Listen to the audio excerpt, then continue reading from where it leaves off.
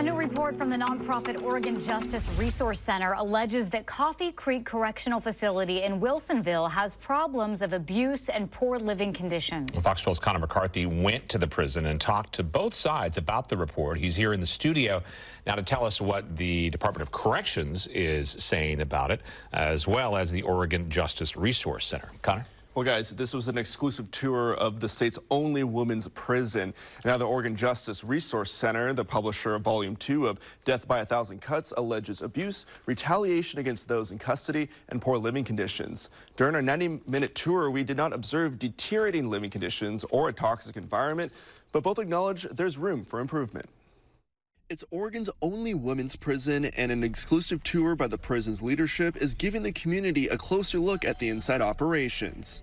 We're going to go to where the sign says treatment unit. Yeah. There are two 52-bed units. Fox 12 is the only television station in Oregon to see Coffee Creek Correctional Facility's minimum and medium security buildings, which have been active since 2002. They spend their time in either a minimum security dorm room or these cells in the medium security facility. During the day, they're working in the kitchens, training service dogs, learning trade skills, or even working off-site.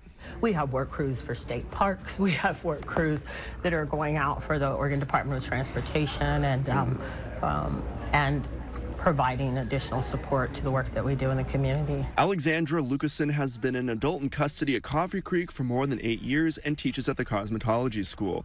She says the trade programs like cosmetology have improved her experience while in prison. Of course, being in prison, I mean, it's not like great to be away from your family or to have to be in a cell, but I mean, without coming to prison, I would have never changed my life as much as I have. So hallways and living areas we observed were clean, maintained, and orderly. Cleaning supplies were readily available for adults in custody.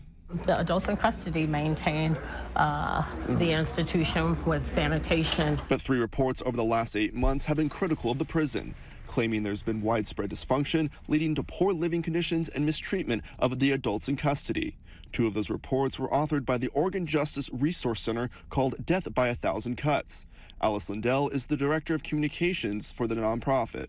In the kind of 6 months or so since the GIPA report came out, unfortunately, in many ways, we haven't seen the changes at the scale that we need to see them. The Gender-Informed Practices Assessment, or the GIPA report, published last summer, was initiated by the state and conducted by a third party. It found retaliation for reporting wrongdoing such as sexual misconduct, inadequate mental health services for those on suicide watch, and worsening living conditions since COVID-19.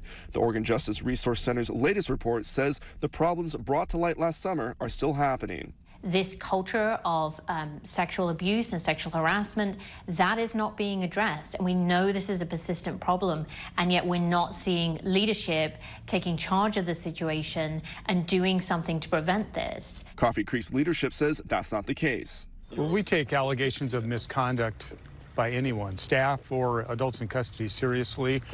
And we're going to, if we have allegations like that, we're going to conduct a complete and thorough investigation and hold people accountable. Mike Reese, the director of the Department of Corrections, says the adults in custody are more than comfortable reporting any retaliation or abuse to management. The vast majority of our staff are doing phenomenal work and in a challenging environment.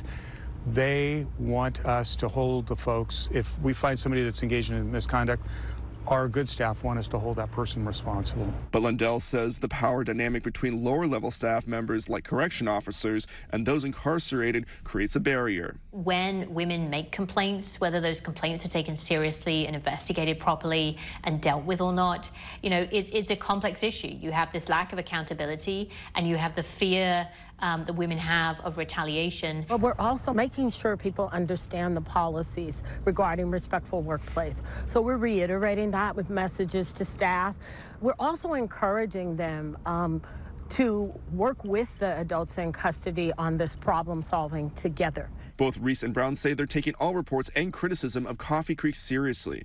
Brown says they have a bid out to repair aging roofs and will host monthly town halls. At the end of the day, both sides want change, and both sides want to improve conditions at the state's only women's prison. So we want to lean into the criticisms. We're not perfect. We don't intend to be.